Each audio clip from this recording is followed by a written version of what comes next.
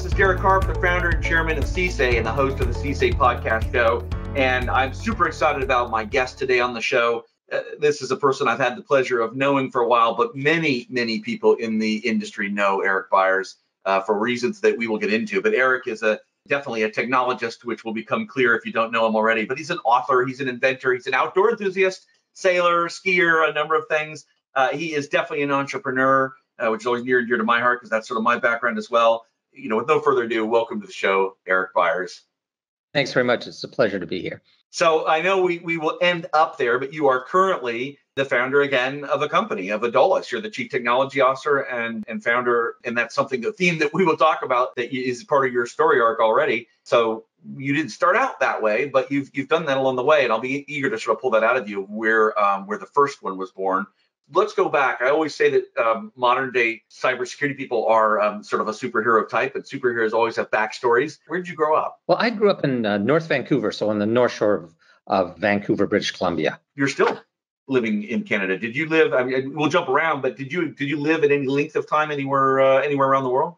I ended up getting transferred out to places for long periods of time. I ended up in Australia for almost half a year. I ended up in the prairies for a long time. And of course, I've spent a lot of my life in the U.S., but I've always called Vancouver or Vancouver Island home. Okay, awesome. Well, I have not yet been to Vancouver, and so I'm going to need to fix that and make sure that it's a time that you're there. Yeah, pick a good time of year. It's definitely worth the trip. I've heard. I'll show you around. Yeah. Sounds great. So I always like to ask Eric, I think it's sort of interesting what work, and I use that term loosely as a young person, did you do first? If, what kinds of things as young people did. Sometimes it's mowing lawns. Other times people worked in their dad's plant. I had that with my uncle's manufacturing plant recently, so it's industrial control systems at age 15. What did you do? Anything like that as a young person? My very first job was around 8 years old. I really like root beer. And so my dad showed me how to make root beer. We bought some garbage cans. We made root beer in bulk. And I started the Ruby Lake Root Beer Company, where I sold root beer by getting in at our family cottage on a lake. And I would basically drive around the lake selling cases of root beer to all the neighbors. And it was a real lesson because my father made me keep books at 8 years old. And, of course, I learned about formulas and how to measure stuff. I mean, it was profitable to me. But I'm sure my dad spent a ton of money on gas because he never charged me for gas. Yeah, right. So the total cost of goods sold, wasn't being calculated. But what a treasure trove of experience. I mean, it was amazing. It was really amazing. And my father, about 40 years later, gave me the books that I had kept. It was a riot. Like it was your classic. He had made me do sort of classic accounting principles. So it was just one of those student notebooks, but full of lines. So what a gift. I mean, that plants a seed for me. There's an age-old question: are entrepreneurs made or born? I think, there's quotients of risk-taking that we have differently as human beings, but clearly there's some made aspect to it. Your father gave you a huge gift. It was a huge gift. And I mean, we did this a lot. And I mean, I just came to love inventing something or making something and selling it. And it was almost the social aspects. Being able to zoom around the lake in my dad's boat was sort of like, this is what entrepreneurship will be like. You get to go out and do fun things and go visit things and go traveling. 5 miles is a long way for an 8-year-old. So yeah, I can see this now because craft food products are so popular now. This is your origin story. Then there's all this technology. And I'm just waiting. I'm going to see it in social media, like Eric Byres magical root beer elixir. Like, oh yeah, that's what I'm doing again. Yeah. Yeah, I'd love to go back to food. Would be fun. Yeah. So I have to ask, though, just this part of your story is for me so compelling. Have you made a batch of that anytime in recent history? No, absolutely not.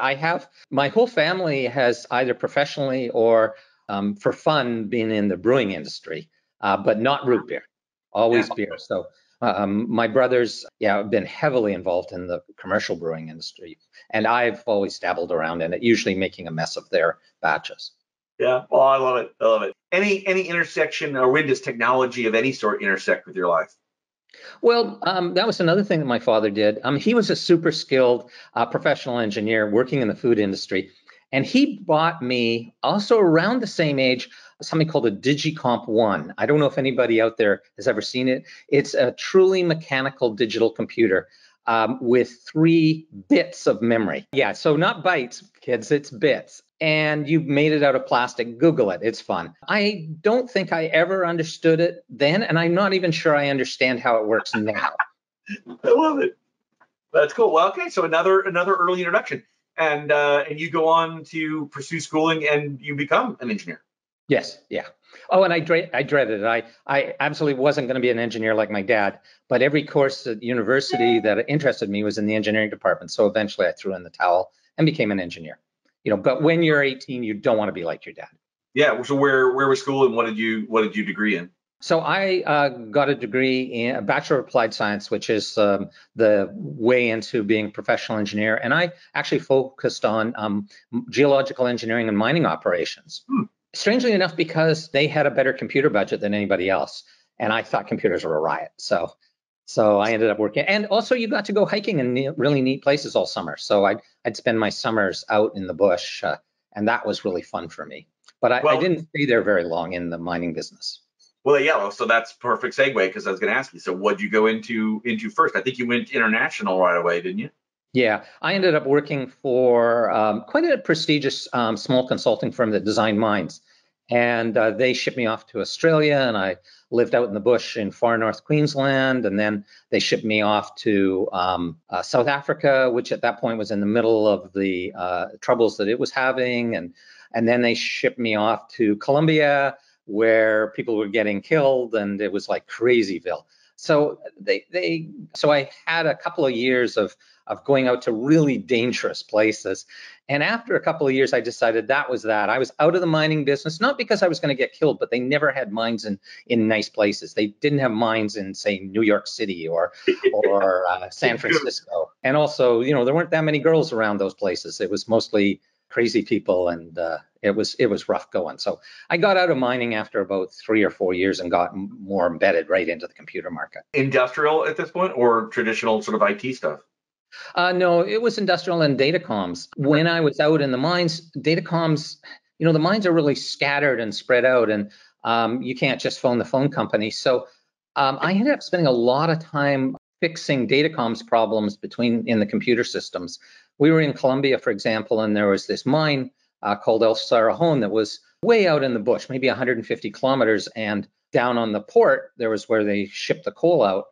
And we were building this tire tracking system, and the trucks would drive back and forth and wear the tires out. And sometimes they'd get changed down on the coast and sometimes up in the mine. And the challenge was we needed like this integrated system. And of course, without datacoms, that didn't happen. So I spent a lot of time in datacoms in my mining days. And then I ended up working quite a bit in sort of data communications issues.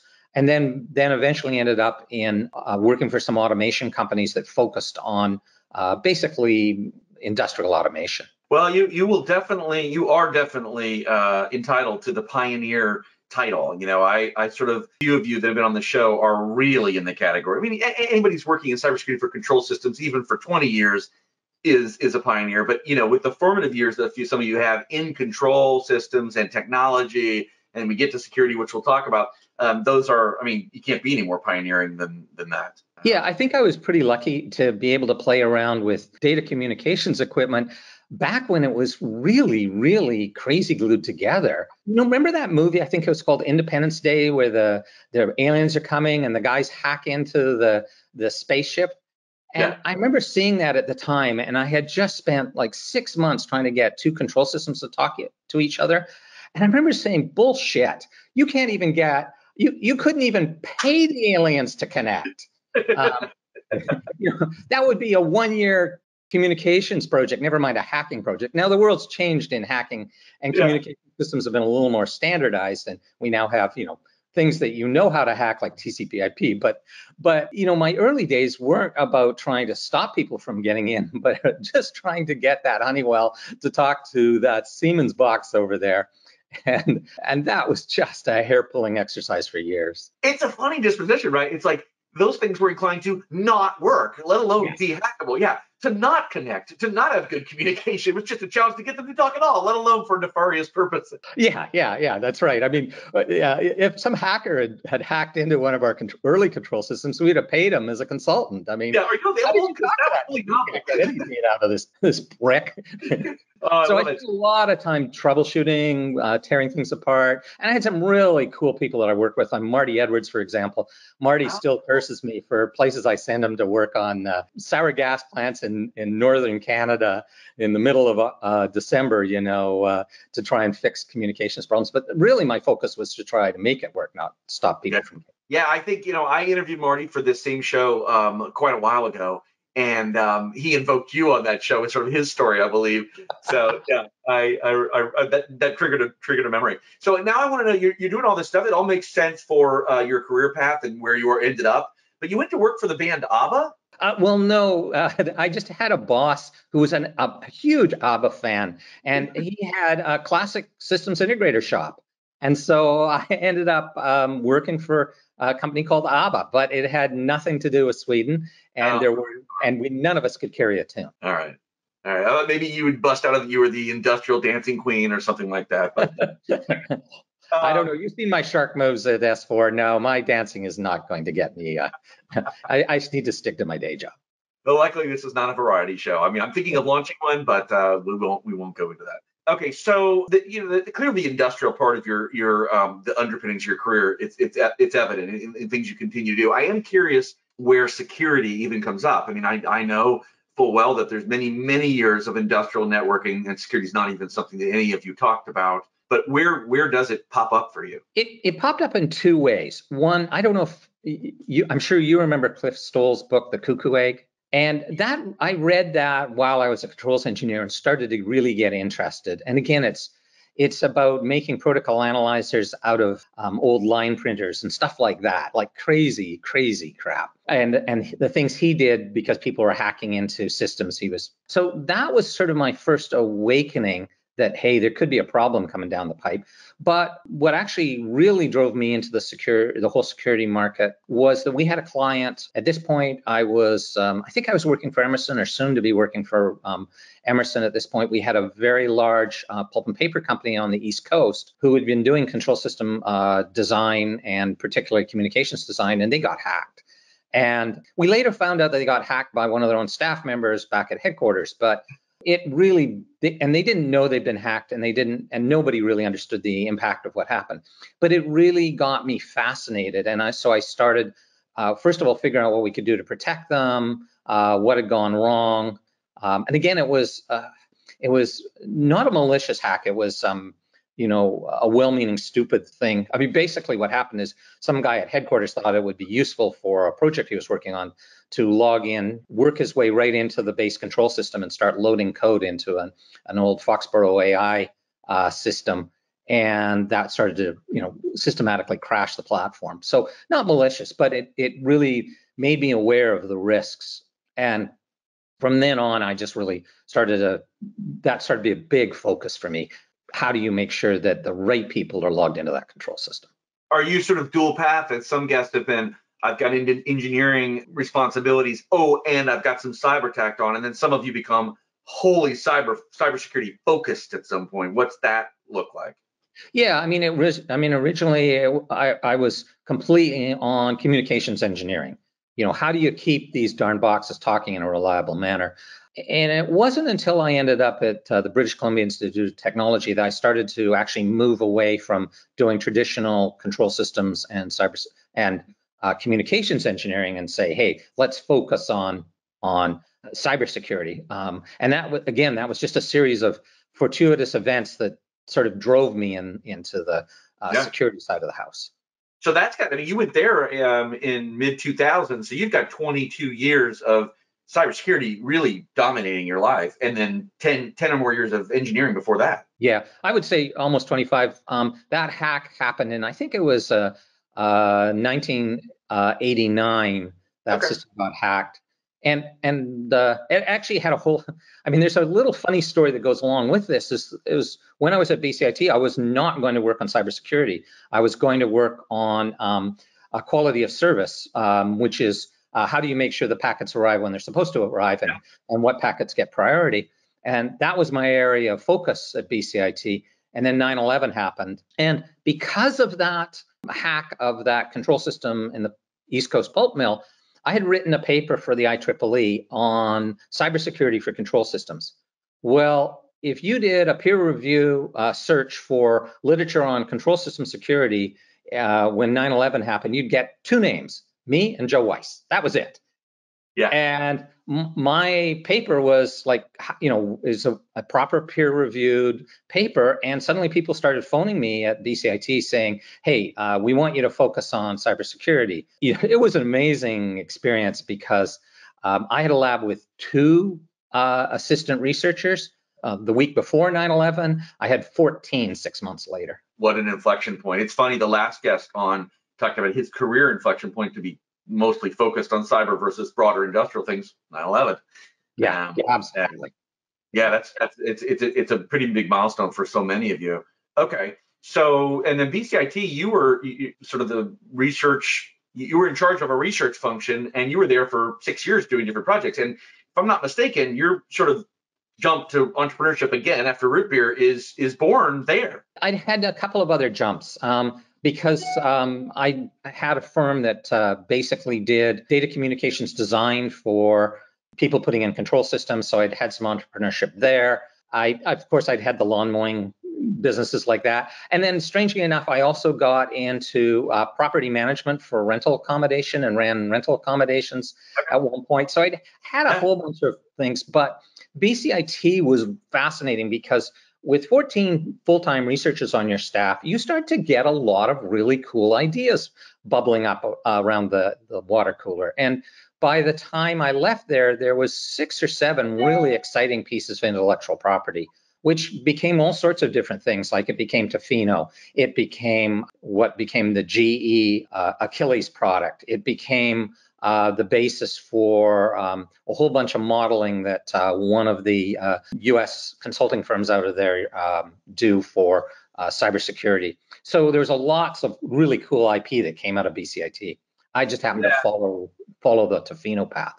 And that's obviously what we're going to talk about next. I think we could do, and maybe we should sometime do just a podcast session with you and me talking about just the Tofino story, because I don't know how many cybersecurity products focused on industrial control systems, pure play, new company. Are there many that predate Tofino? There was probably 1 or 2 that I can think of. Interestingly enough, Industrial Defender was before Tofino, and they were I can't remember what they were called. They weren't called Industrial Defender then. So there were a few pure play companies. There was a German company, but there wasn't many in this space.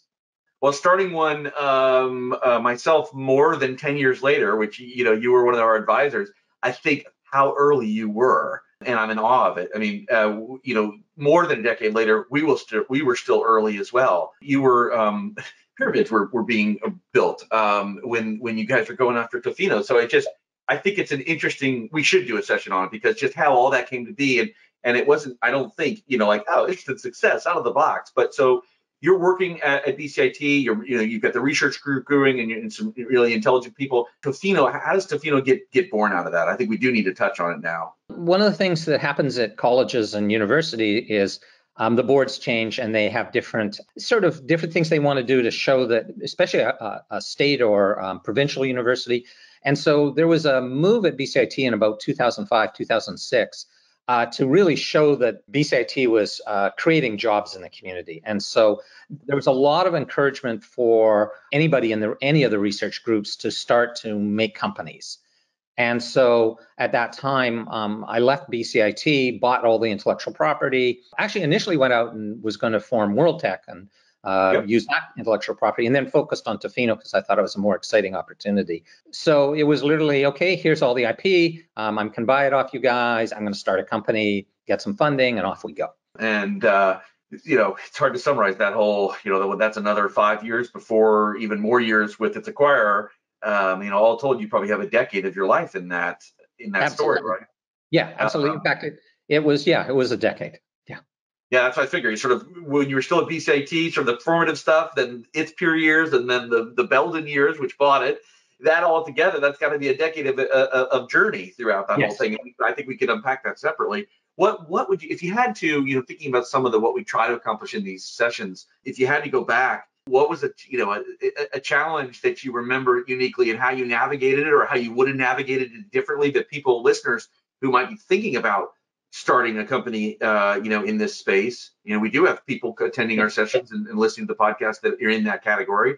What might you share with them? Well, first of all, you'll never believe how slow things move. I mean, I just, very early on in the Tofino story, we had just left the university. I was at a conference, I think it was an ISA conference. A fairly senior executive from one of the big oil companies approached me and said, "This is the product we need.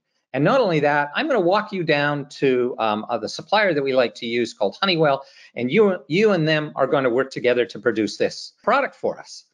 And I went, wow, I wonder if I should get my Porsche now or later. We made it. Yeah, exactly. Yeah. I did not get an order out of that for 4 years.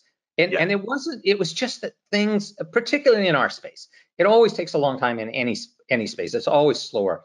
But, the control system world moves glacially. And it's just a history of making sure you're doing the right thing before you jump, because, you can carve a big hole in the ground.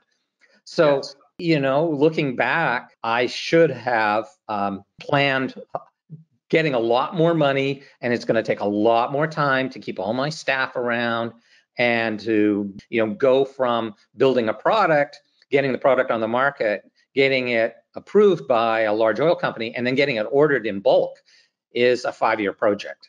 Maybe you're lucky you can do it in 3, but, it will not happen in a year.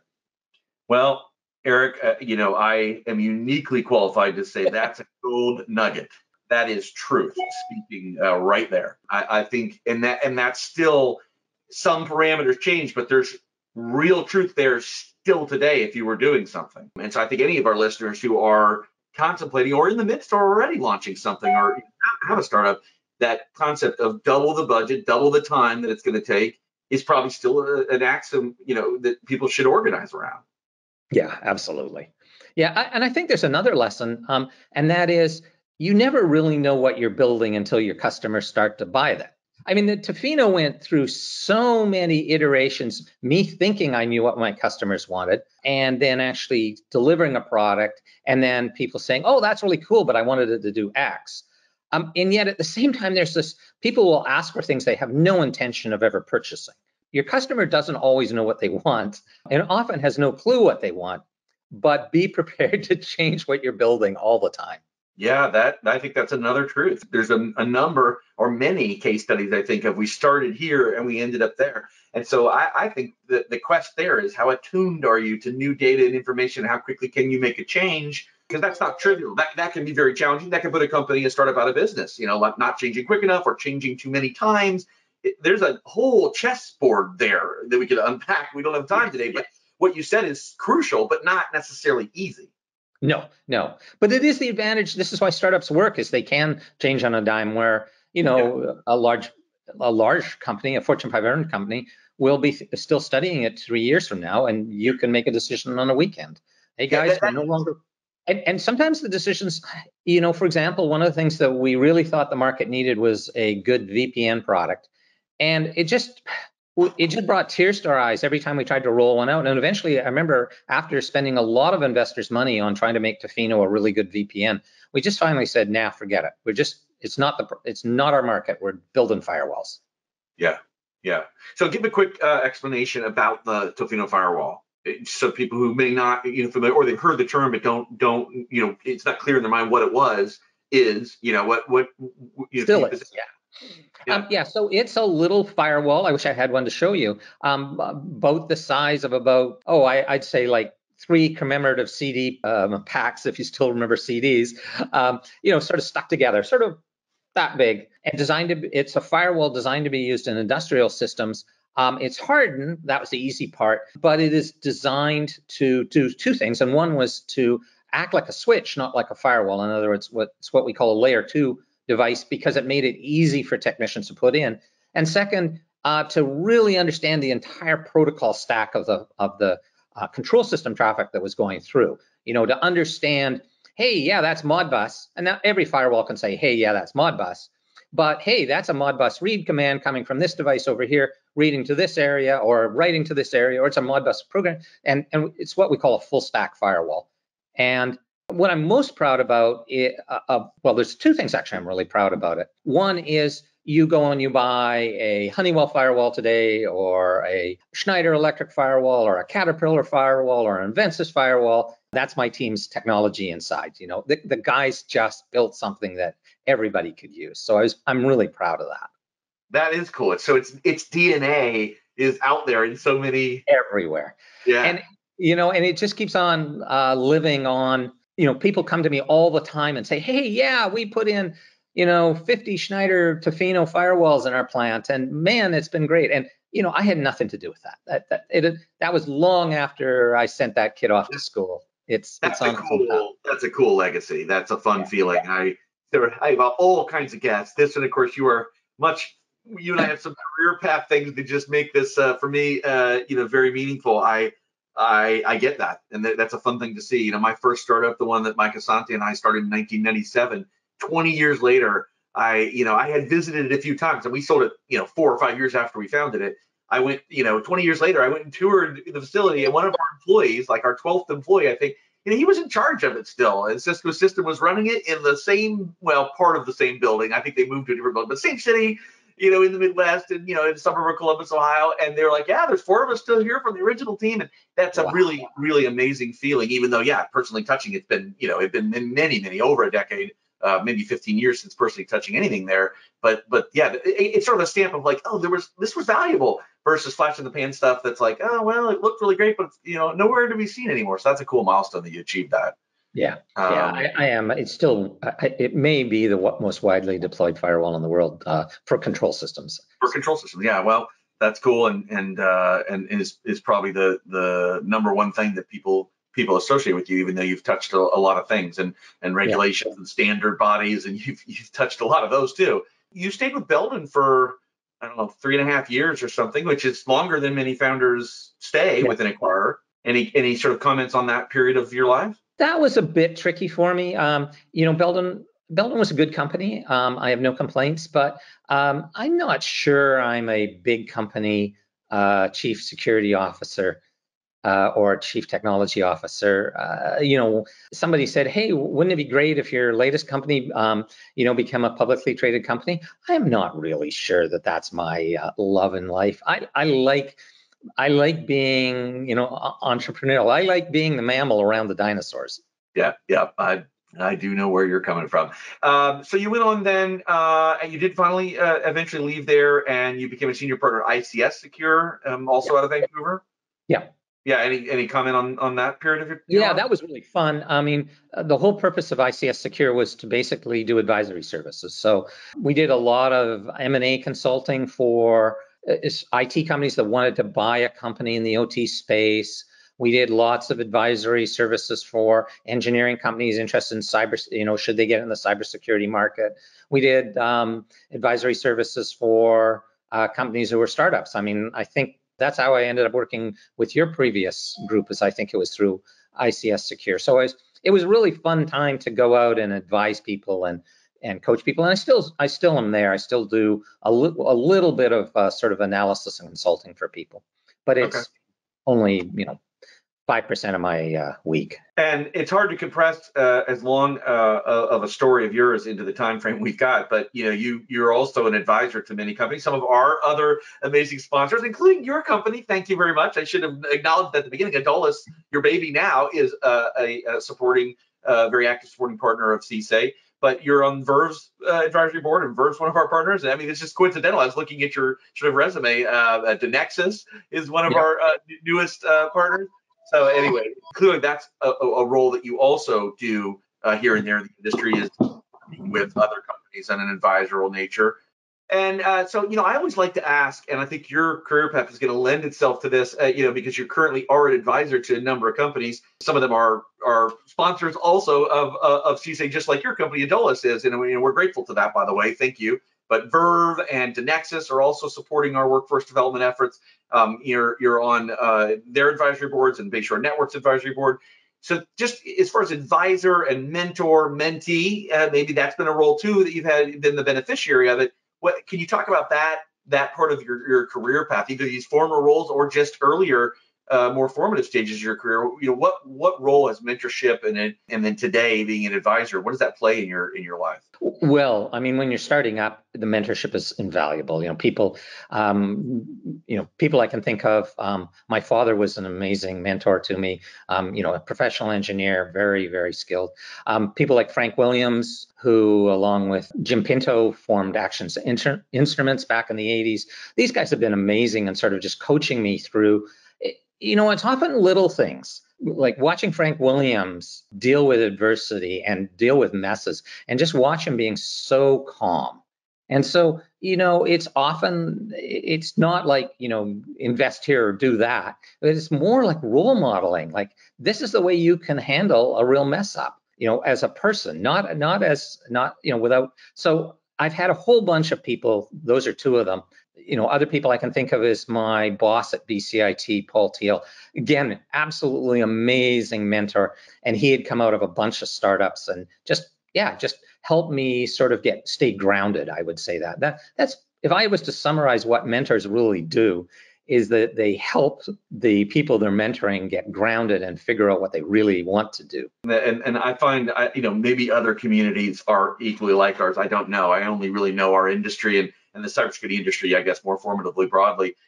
It just seems there's a lot of people willing to give mentorship. I've always felt that way. And every guest has been like you, has been like, yep, giving and receiving. I mean, big part of path and journey. Yeah, I think it's my job as the chief technology officer now at my company now. I don't see myself as a boss, more of a mentor for my teams. I've got 20 some odd people here work for me directly on technology.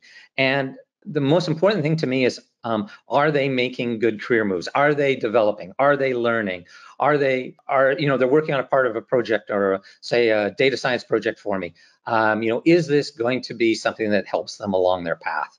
That to me is actually the really important part, is wanting to look out for them as they're looking out for the company. Well, that's a good segue. I think let's talk about aDolus and your current passions. Let's talk about cybersecurity for software and supply chain. It's a big issue. Obviously, last year showed us some pivotal moments in the industry. So, how did aDolus come to be, and what would you share with us about this area, this problem area? Yeah, so aDolus, the seeds of aDolus happened in 2014 while I was still at Belden. And that's when the Dragonfly attack started to happen. For any of your listeners that aren't familiar with Dragonfly, it was probably a Russian-driven penetration attempt against industrial systems that was carried out by attacking suppliers, Trojanizing their software, and then getting the customers to load Trojanized software, download it off the website, off the supplier's website, and load it into your control system and let this havoc run rampant on your control system. And I remember looking at that while I was chief technology officer at Belden, who sell a lot of security products, a lot of comms products, and thinking, honestly, we don't have anything in our product line that protects that. There's nothing. In fact, I can't look at Cisco's, I can't look at anybody to protect against that sort of supply chain attack. So it really bothered me. And then later, amusingly enough, I ended up doing due diligence on an M&A project for another client that looked at one of those victim companies. And I spent a lot of time digging through what went on there. And it's just scared the Jesus out of me. So I wanted to do something around supply chain, but I didn't know what. And then Jonathan Butts, who you may know is a retired U.S. Air Force major and had done a lot of cybersecurity work for the U.S. Air Force, approached me with my ideas that him and Billy Rios had, and it was called White Scope. The whole idea was, hey, could we validate what was going on in the software supply chain? And so it was really their initial idea, and I had no intention of doing another startup, but I just felt like this was so needed. Now, this is 2015, 2016, and SolarWinds hadn't happened. the executive orders hadn't happened, but it was just a feeling like this is going to go bad real fast. And it went bad faster than I thought. The need to get on top of what software is buried inside your control system just now. I mean, you just can't run a control system without knowing what third-party components are kicking around in there. Not surprising to me that you were looking at it as early as you were, but it is probably now only that it is on a much wider group of individuals in America or in corporations worldwide are thinking about it finally, right? Oh yeah, it was just. I mean, before I was just preaching into the wind. I mean, yeah.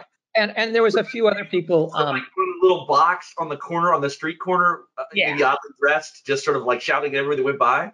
Yes, absolutely. That's what it felt like. And there were other people. I won't claim to be the only guy who was saying, "Hey, this is going to be a problem." Dr. Alan Friedman, he was standing on his soapbox on his corner.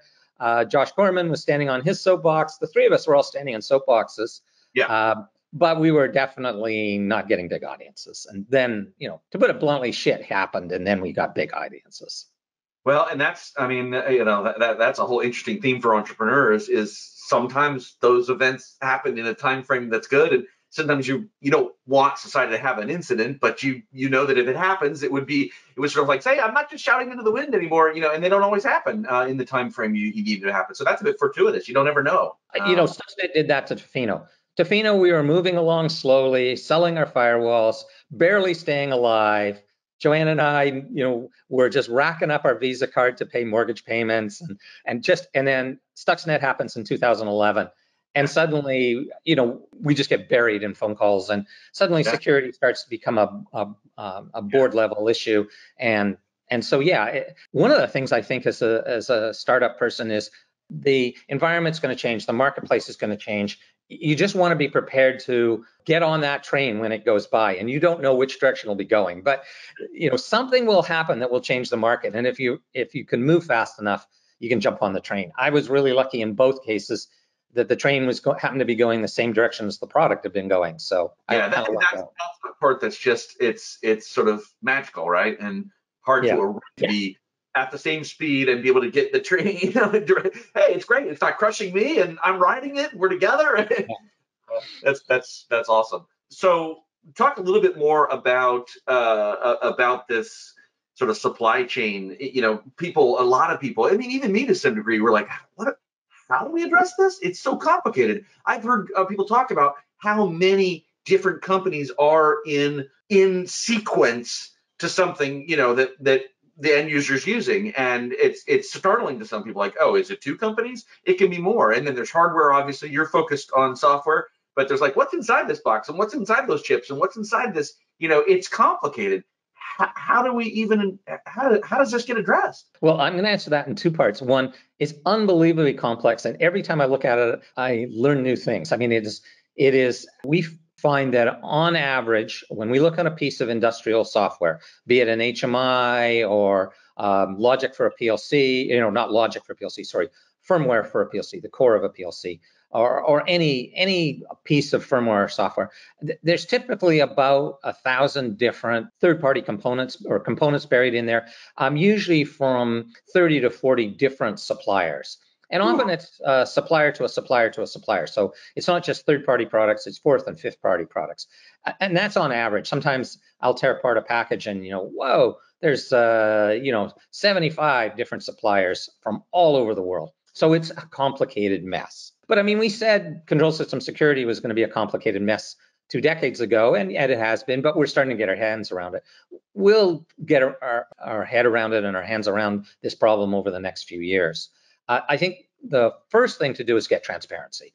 If you listen to Dr. Friedman or you listen to anybody, knowing what's in the soup is the first step. You got to and then the second part is, okay, now I know what's inside this box. Here's the ingredients. Here's where they came from.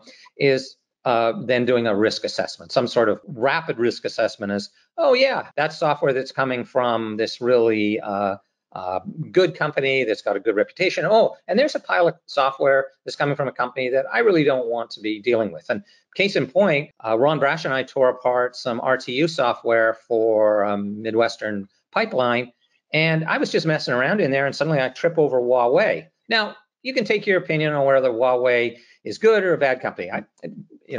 That's a political question. But I sure didn't expect to find it in the middle of an RTU. Yeah. So somebody needs to stop and think about that. Should I be having Huawei software and components running on my RTU on my pipeline? There's no one answer or no right answer, but there is the question of awareness. And that's really what we're going to be seeing over the next few years, is trying to figure out what's inside the software and then making sense of it in a way that's actionable and rapidly, and really giving executive boards the visibility. They have to have the visibility into what the heck they're buying and using. It's funny. I'm thinking about, for obvious reasons in our shared history, if we're going to secure industrial systems, first thing is we have to figure out, let's what assets are there. Yeah. It's where you start, right? What are we dealing with before even more sophisticated solutions emerge, right? Yeah. I think this is asset management 2.0 is what this is. Yeah. Hey, we've got a PLC out there. Great. Okay, it's an Allen Bradley Control Logic 1756-L3. Great. Okay, that's a good start. That's a really good start. Yeah. Now, what's running on it? Yeah. So 2 years ago or 3 years ago, maybe even now in too many places to admit, just knowing that that's there at that endpoint is great. That was good. That was a good start. What about inside there? Yeah. Exactly. Yeah. That makes sense. That makes sense. That the total asset inventory includes a whole bunch of layers, and I love that. I hadn't really thought about it exactly that way. Let's drop a bomb on this. S-bombs, D-bombs, these terms you're going around. S-bombs, I think, particular to you. What is this? What does that mean? Well, the concept is really simple. It's what are the ingredients in the box? Think of it as an ingredients list on the side of your can of soup.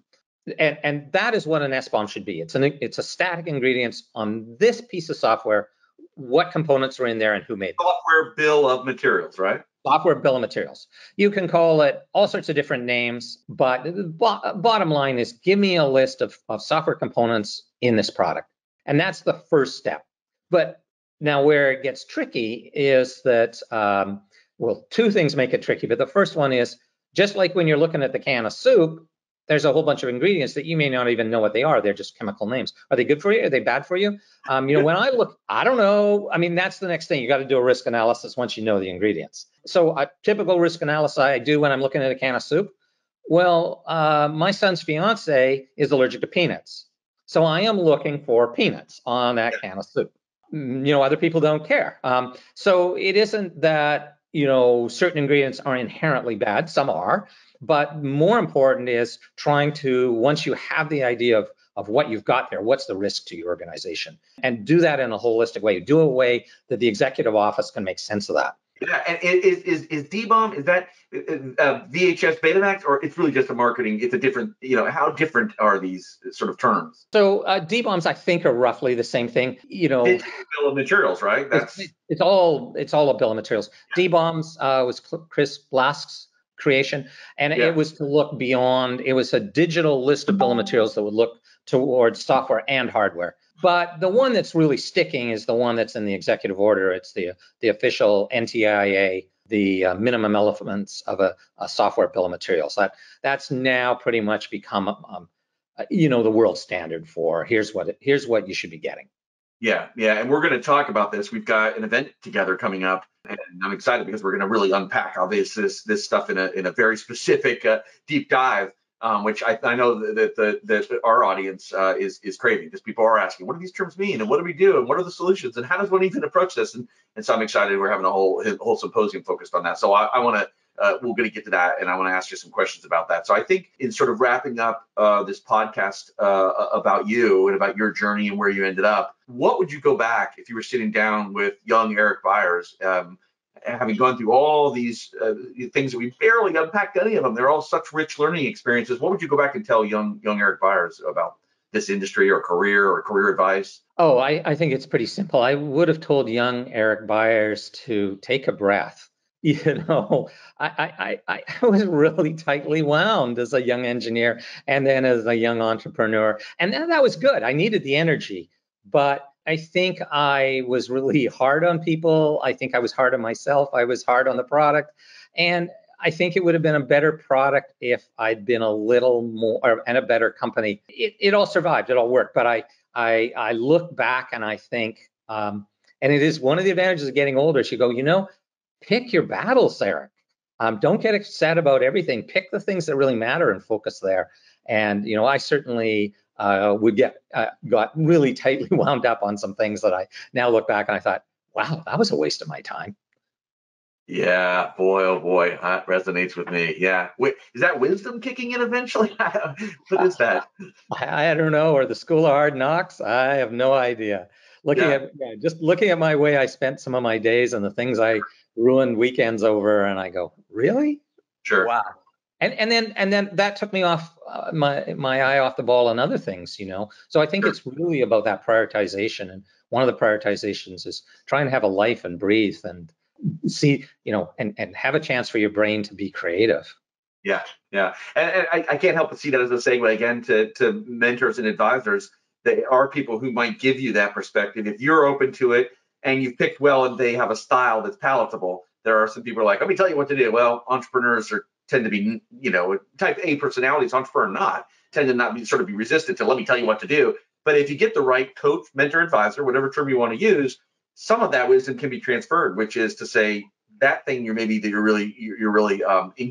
let's say engaged with, obsessed could be another word, might not be the best return on your time. If you want to talk about that, could be a huge return on that time together. Yeah. I mean, it was just I think back to my mentors, and they ask questions. They always ask questions. They didn't tell me what to do. They said, oh, well, you think that's the best use of your time? Yeah. And if so, tell me why. And sometimes they say, yeah, that makes sense. And sometimes, okay, I disagree, but go ahead. Yeah. It's your business. Yeah. No, makes sense. What are you most excited about if we just gaze to the future? And I think this is sort of just generically what's Eric excited about, but also I like maybe if you see an opportunity to embed. We have people entering the workforce who say, boy, if I were, they ask, where could I focus myself? Is it AI? Is it machine learning? If I want to be, it's easy in hindsight to say, if you start focusing on this 10 years later, you're very valuable. The industry needs you, wants you. There aren't enough people that know what you know. Well, so that takes a little bit of luck, or if you were future gazing. And so this might be a two-part answer, what you're excited about, but also if you said, if somebody wanted to start laying the tracks now to being on the cutting edge of something or being very valuable in industry later, what would the answer to that sort of two-part question be? Well, I think there's a couple of things. First of all, just with what I'm working with right now, I'm really excited about the opportunities in data science. Back when I had Defino, I did not have data scientists on my team. Now, a third of my team are data scientists. They're actually really, really good engineers and good mathematicians. And what's great is they can get the answers out of the information that we have in a way that's really efficient. Case in point, vulnerability notices are a pain. They're pieces of paper that nobody reads. So one of the projects my data science has been working on is looking for pieces of paper out there, PDF documents, anything out there on the internet with the words vulnerability in them, grabbing them and then scanning them and then figuring out how to put them into a database so you can say, oh, there's a piece of paper with the words vulnerability, control logic 1756, and I have a 1756 control logic. Oh, maybe that piece of paper, but I don't want to actually read it. Maybe I could have a built-in summary so that kind of really cool things that you can do that, a human being can do it, but they won't because it's too much work. And I think that's really important. We've got to turn around the security market and the security models we're using and make them less labor intensive and more automated, because we just don't keep up to the bad guys. Yeah, no, that makes sense. Do you think are there if someone is early in their career path, are there things you talk about data science? Obviously, that's an area someone can get not only formal education but informal. Is machine learning and artificial intelligence, like if you want to be in any aspect of cybersecurity, are those going to play? Are those going to be parts of that? Yeah, I sort of mix AI, data science, and machine learning all into the same bucket at the end of the day. I mean, I realize there are technical differences, which we won't go into here. But, it's that whole idea of being able to use the data you've got in front of you in an efficient manner, just like a human would if they had all day to read the darn document or study the chart or whatever, and be able to infer, information out of massive amounts of data. And that's what we're facing in security. We're facing, millions of vulnerabilities. We're facing thousands of different products. We're facing, thousands of different notices. I was mentioning like every piece of software has 1,000 different components. you're not going to hand analyze that. It's just not efficient. So you've Yes. got to have the machines do the job for you. And so I'm excited about that. But it's just one technology. I think if I was to tell anybody, the most important thing is the ability to sort of keep your feet in several camps. There was a really good book, and I'm just forgetting the name of it right now. Darn it! Quite a few years ago, that was about like scientific revolution. And you look at somebody like Louis Pasteur. He was not a regular biologist. He actually dabbled in other areas. So it's usually the people who are a little outside, or the people who have got their foot in several camps and can sort of synthesize a bunch of ideas. So in a way, I was really lucky. I'm a mining engineer, I'm a communications engineer, I'm a systems engineer, and I could borrow bits and pieces from all of those and say, oh, it's time to build a firewall. Yeah, that makes sense. Inspiration is born from that sort of that nexus of exposure, right? I mean, that is great, and it also I think it's good if we've got listeners who are coming from a background that they think is not going to lend it. It's probably a pretty broad group of backgrounds that can end up in cybersecurity, and you may have to augment your knowledge with some things that weren't part of your training thus far, but you can bring forward something from what you've been doing to this discipline, I think. Oh, absolutely. Yeah. Mathematicians, various types of science backgrounds, certainly IT backgrounds, hardcore engineering, formal engineering backgrounds. Those are all going to make sense. Just bring in the other stuff. If you don't know anything about cybersecurity, add that to your engineering or your math background. But you've got an interesting basis that'll, in the modern age of convergence, those are going to benefit according to what you're saying. It makes sense to me. I mean, I think I've only hired 2 professional security people on my team. The rest are people that are really good at a particular field, who really want to learn about security and are willing to get in and get their hands dirty in the security field with all this other cool knowledge. Oh, that's awesome. I love that we got around to that comment here at the end, because that's great. We have a huge shortage of cybersecurity people. And what you just said was, they weren't cybersecurity people at all. We're going to make them into them. Their work is going to make them into them, but they brought other disciplines to the table. So the modern security force that we're building today will have people who come from all kinds of backgrounds. I mean, none of us who are our age went and got a degree in cybersecurity, because it didn't exist. Right. None of the guys who wrote the standards had any background in cybersecurity. A few guys had some military security background, but it wasn't cyber. Yeah, makes sense. Well, Eric, we've reached the part of the show where I like to end with the pivot questionnaire. And so this is, I feel like I'm following in good footsteps because I'm borrowing it, but so did the last user of this. So it's from inside the actor studio, which may still be running today. I haven't seen it recently. The longtime host of it, James Lipton, did pass away in recent years. But it was on air for decades with him, interviewing some of the greatest actors and actresses of our time on stage. And he always ended the show with the pivot questionnaire, which he borrowed from a French show before that. So I think this might have 50 years in it. And it's word for word the exact questionnaire that he borrowed and that he used. So if you're up for it, we'll end the show with, okay. What is your favorite word? Energy. What is your least favorite word? Whine, as in quit whining. What turns you on, either creatively, spiritually, or emotionally? Creating things. I love building things. What turns you off? Red tape, anchors, anything that sort of is roadblocks. If I have to say one word, maybe it's 2, roadblocks. What is your favorite curse word? Fuck. That is the most famous word, or the most favorite featured word, by the way. What sound or noise do you love? I love the sound of skis on snow. It's just, whether it's out cross-country skiing, wherever, I love the sound of skis on snow. What sound or noise do you hate? It's got to be fingernails on the blackboard or small screaming babies on airlines, one of the 2. What profession other than your own would you like to attempt? I always wanted to be a waiter in a high-class restaurant. I thought that would be really fun. What profession would you not like to do? I definitely wouldn't want to be there's some obvious ones. I wouldn't want to be a, garbage collector or anything like that. But, I certainly don't want to be an accountant. I don't want to be, sort of that side of the business house, which is why I'm the CTO and not the CEO anymore, because I love the technology. I love the inventing. And if heaven exists, what would you like to hear God say when you arrive at the pearly gates? You made a good effort. All right. Thank you, Eric Byres, Chief Technology Officer and founder and board member of aDolus, outdoor enthusiast, inventor, author, sailor, entrepreneur, and absolutely a technologist and one of the pioneers of cybersecurity for control systems. Thank you for everything you do in the industry and least of which being on the show. Thanks for that, too. Thank you very much.